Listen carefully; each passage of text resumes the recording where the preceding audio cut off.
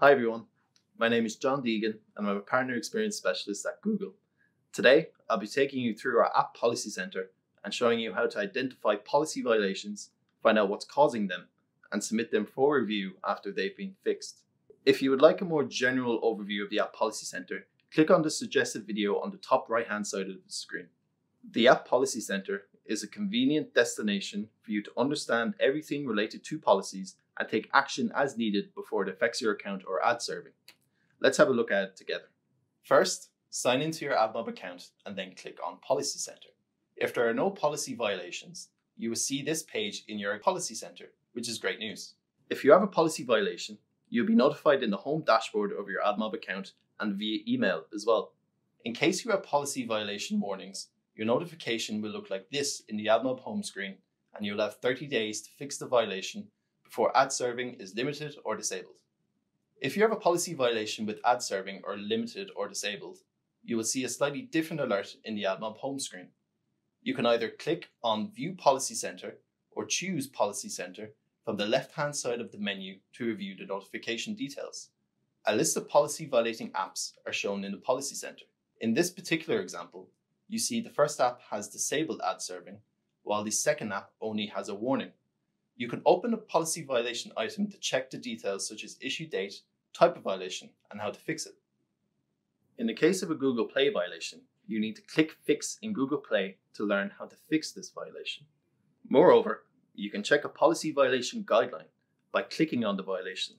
Once you understand the violation and fix it, you can fill in the review form and click on Request Review. You can see the review progress in the Policy Center, and you will get an email notification when a review request is received. Please bear with us while you see pending. This means your app is being reviewed. When a review request is completed, you will receive an email notification stating whether it was accepted or rejected. You can also check the results of a review in the Policy Center. If you see Not Approved, this means that a review has decided that the app is still in violation of our policies. In this case, you will need to re-review the policies and request another review once you have fixed the violation. Here are a few quick tips to make sure that the review process goes smoothly. Please don't forget to update your app before requesting a review in order for the violation to be removed. The exception to this is if you believe your policy violation notification is an error. In that case, you can request a review without updating your app. For Google Play violations, please make sure to upload the new version of your app to Google Play. If your review is accepted, ad serving will be re-enabled on your app within 24 to 48 hours. The Policy Center shows violating apps that have generated ad requests. Once the violation has been fixed and a review is successful, the notifications may take some time to clear from your account. We hope this video helps you better understand how to identify, understand, and address violations within the App Policy Center.